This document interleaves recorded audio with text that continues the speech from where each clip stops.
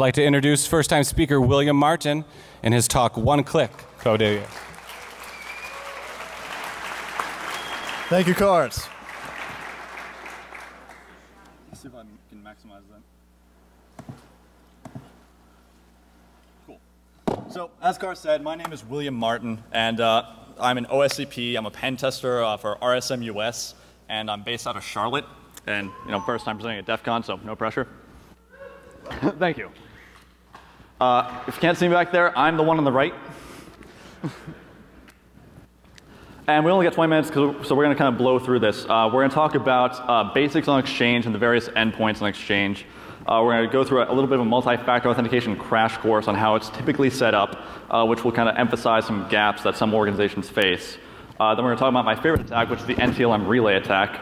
We're going to do a demo and a tool release, and then we're going to talk about how to fix the things that we just broke.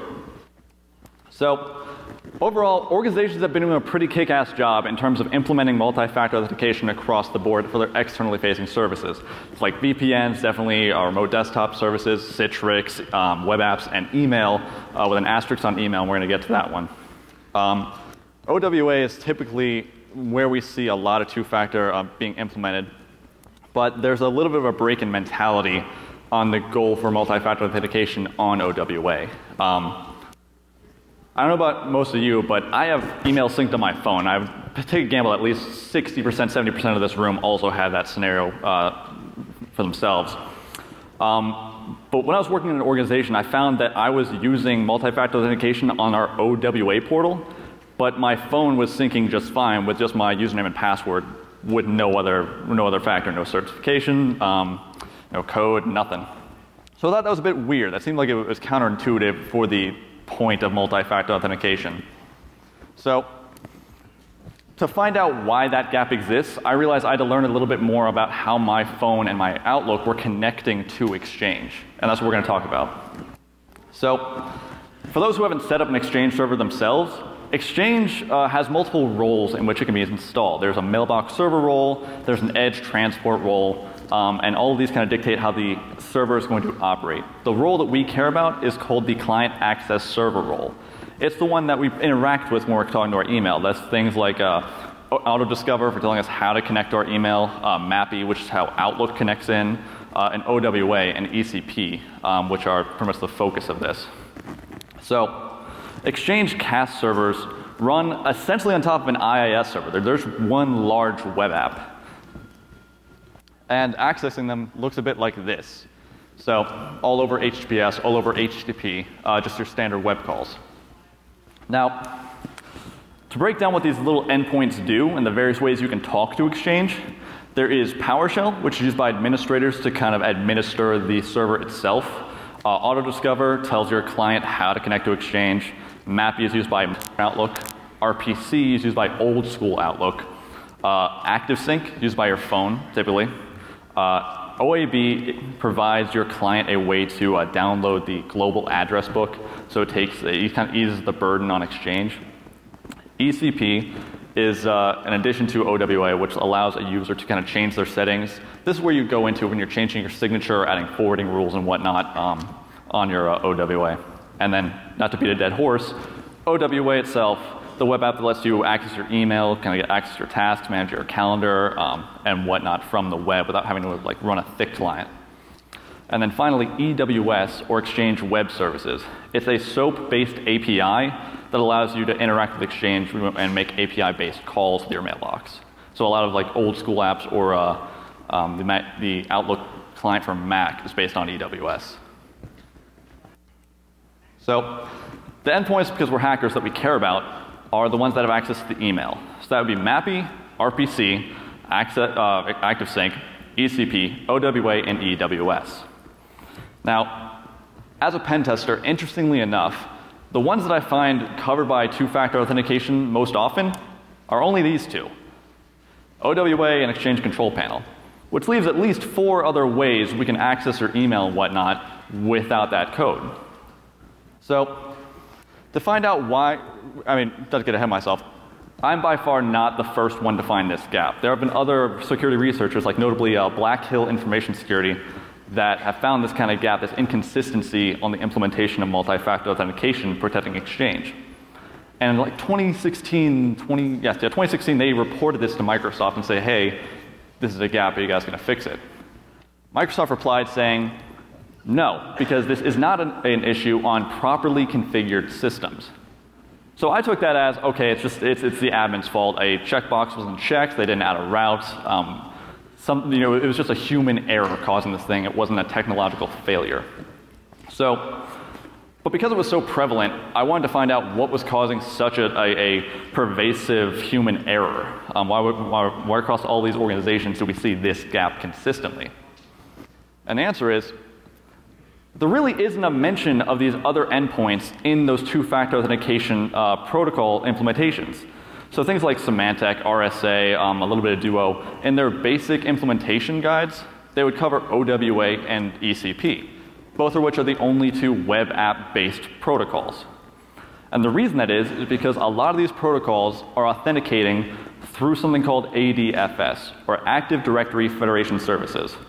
Without derailing the talk to talk about what that is, in a nutshell, it provides a way for users to authenticate to this one server through whatever means they choose, like multi-factor, and then this server will provide that user a cookie which will vouch to other single sign-on services.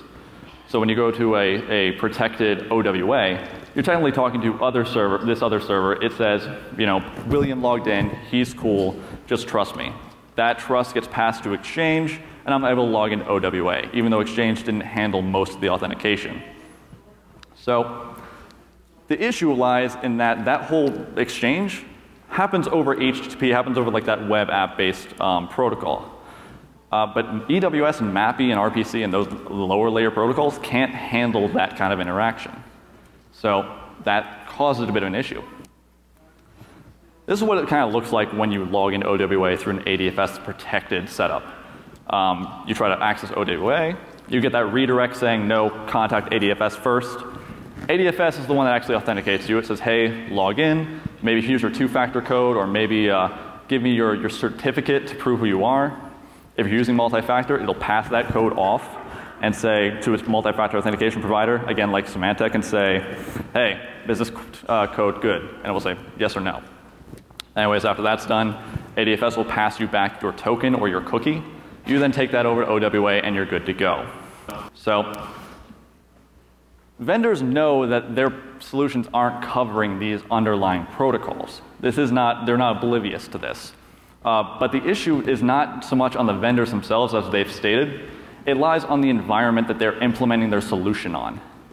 And to implement their solution properly, they need something called modern authentication, which if you've got an Exchange environment on premises, takes a bit of a overhead to implement. So modern authentication, in a nutshell, is Microsoft's implementation of the OAuth protocol. And it allows Outlook, EWS MAPI, and other protocols to handle OAuth tokens. Now, with OAuth, Exchange is no longer handling the actual authentication phase of it, even through single sign-on like through ADFS. OAuth just passes Exchange a token and it says, cool, you're good to go. The OAuth provider is the one that really implements those two-factor solutions or whatever else may be. But the catch is, with modern authentication, you need to implement Azure in some way, shape, or form. You can't just spin up a DC on-prem, spin up an Exchange server on-prem, spin up an ADFS server on-prem, and be good to go. You have to interact with Office 365 somehow. And it's that catch that leaves a lot of organizations in the dark and vulnerable to this kind of a lack of coverage.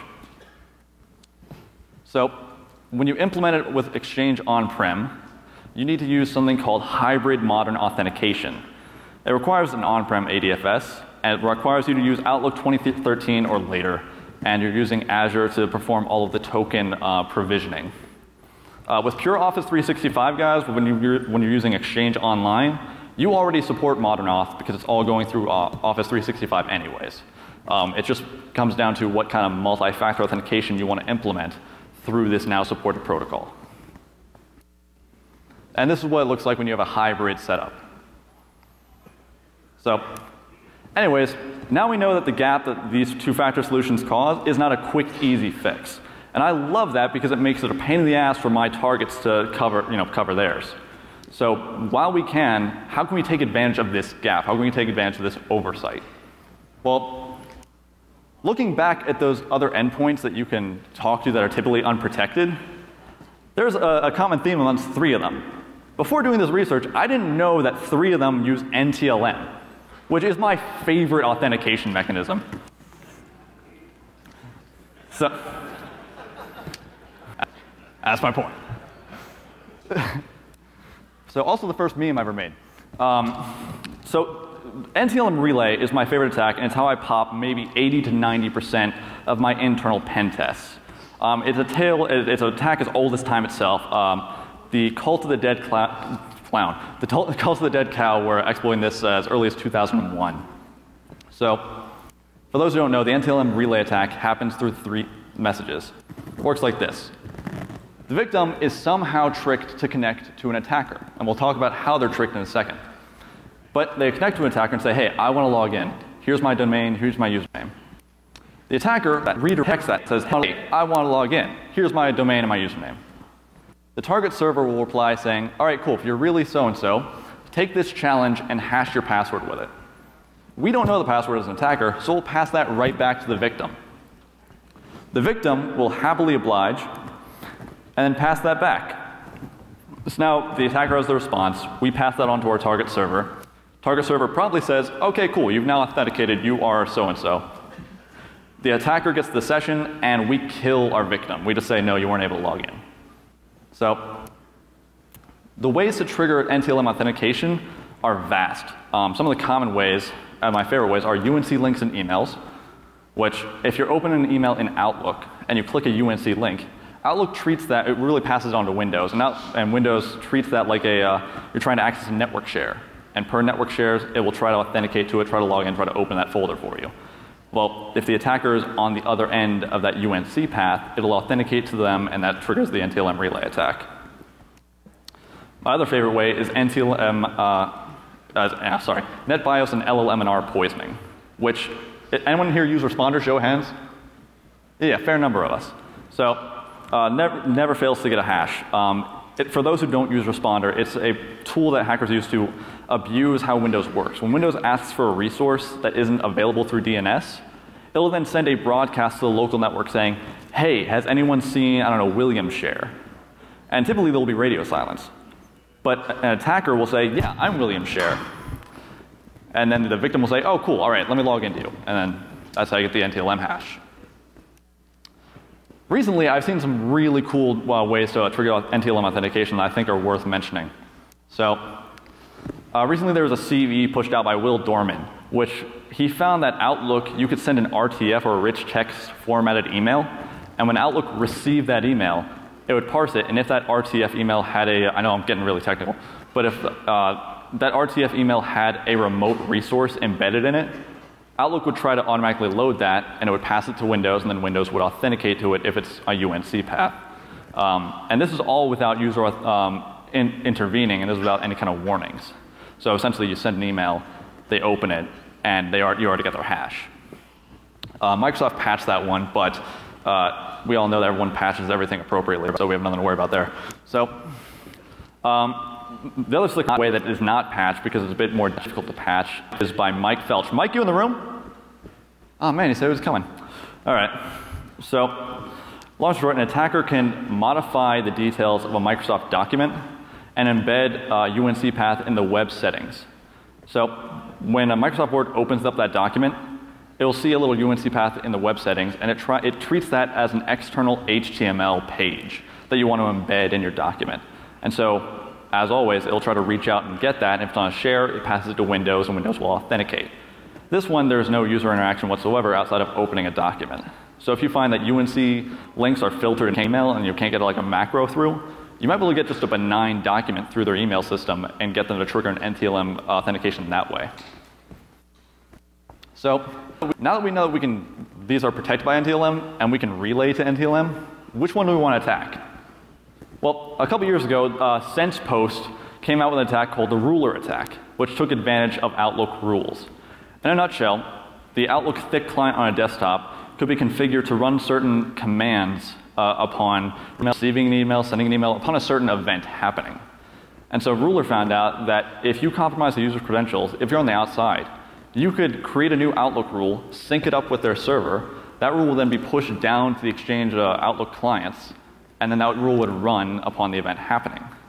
So naturally, I thought, great, I could get RCE with a relay. Let's use that. That's what Ruler looks like. Unfortunately, one of the creators of Ruler already had this idea. And it turns out, to perform the true authentic Ruler attack, you need to authenticate to Exchange more than a few times. And the NTLM relay attack is pretty much a one and done. So you're not going to really get that far with using a MAPI or RPC, which is what Ruler is based on. So that just left this guy, Exchange Web Services, which 5 already, Christ. All right, so which I had never heard of until I built this tool, until I ran this attack. So in a nutshell, Exchange Web Services is just a way to access Exchange through an API. And the things we care about is that it's enabled by default. And by on-premise Exchange, it supports NTLM by default. And it provides access to most things Outlook has access to. And we don't have to go through multiple stages of authentication. With NTLM on EWS, it's one and done. So I built a tool called ExchangeRelayX, which has these goals in mind. If we pop a user, we want to be able to read, send, delete, manage their inbox as they would. We want to be able to download their attachments, add forwarding rules to kind of backdoor their email, scrape as much data as we can from Active Directory, and launch spear phishing from inside the organization. Typically, orgs have great attachment filtering on the perimeter, but from user to user from inside the organization, they have that gap. So if you compromise the exchange of one user, you might be able to send users B, C, and D malicious attachments without being filtered through. All right, so now let's try to power through a demo. This demo is going to show an OWA that's protected with two-factor authentication, but is vulnerable to the same gaps that we've covered. Now being prompted for the code.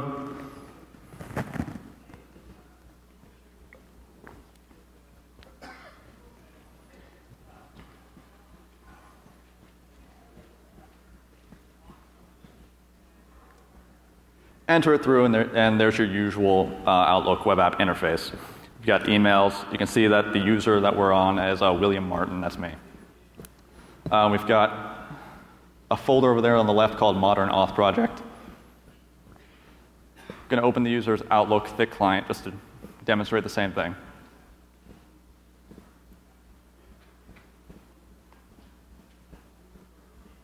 All right, cool. So now we're going to actually launch the attack. The tool's called ExchangeRelayX, and right now we're just going to check if the victim is vulnerable. Right now it just reaches out to the mail and says, hey, do you support NTLM? And it turns out we do. So let's build a relay to that NTLM interface. Let's build a relay to Exchange Web Services.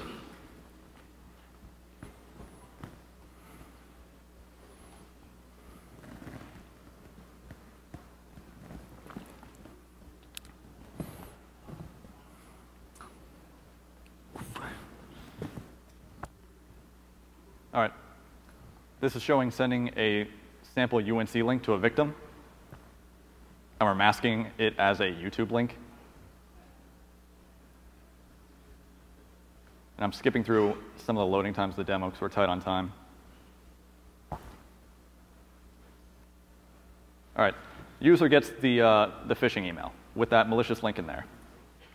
They click it, and that's it. That's all the user has to do. The attack's now done on their end. Over here, we receive the connection, we relayed it back to their Exchange server, and we see them popped right there. So what can we do with this? I tried to build a similar looking OWA for hackers. So now you see we can open up their email. We've still got the same little folder on the left that they do. And by the way, as we're reading email and as we're sending email, we're not showing up in their sent folder. Oh, man, you're killing me, cars. So I'm going to release this tool, and you guys can have a lot of fun with it, but we kind of have to blow through what you can do. One of the features is that you can add forwarding rules, as well as you can automatically download all of their attachments. So it just cycles through inbox, sent folder, everything, and just as quickly as it can downloads every attachment they've ever sent or received. So if you have a user that's not super technical, maybe they're a CFO, and they get popped, that's a really bad day. So.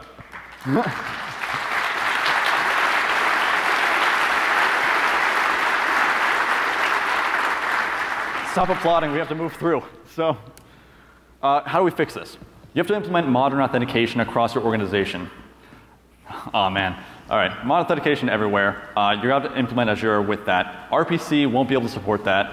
Same thing with POP3 and IMAP. If you have any 2010s anywhere, this will not work for you. You can't get modern auth with 2010s in the environment. Yeah, implement MFA everywhere. Filter on 139.445. And remember that split tunnel VPNs and IPv6 are typically a gap. All right, here are the contributors. Sorry for the rush through.